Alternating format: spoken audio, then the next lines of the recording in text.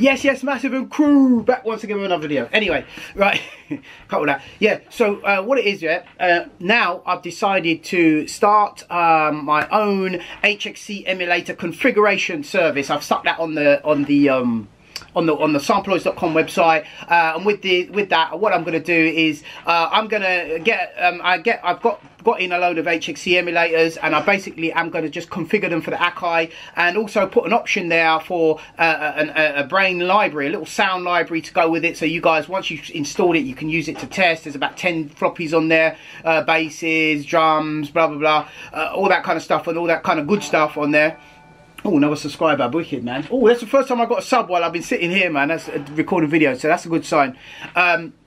Yeah, you know, lots of people always coming to me saying, B, where can I get it from? And then obviously need my support. So I decided to make an HXC emulator available on sampleoids.com. Obviously, I've had to put an extra 30 quid in there for my time, because it does take me time to sit there configuring it, flashing it, doing all this palaver. And obviously, you can get them online. I know that there is a guy on eBay that does it, but it does take a little bit of configuration. So I've actually put that. I'll put a link in the description where you can get your own HXC emulator.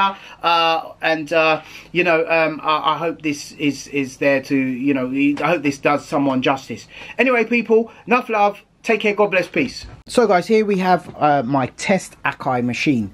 This is the Akai that I use to configure the HXC emulators.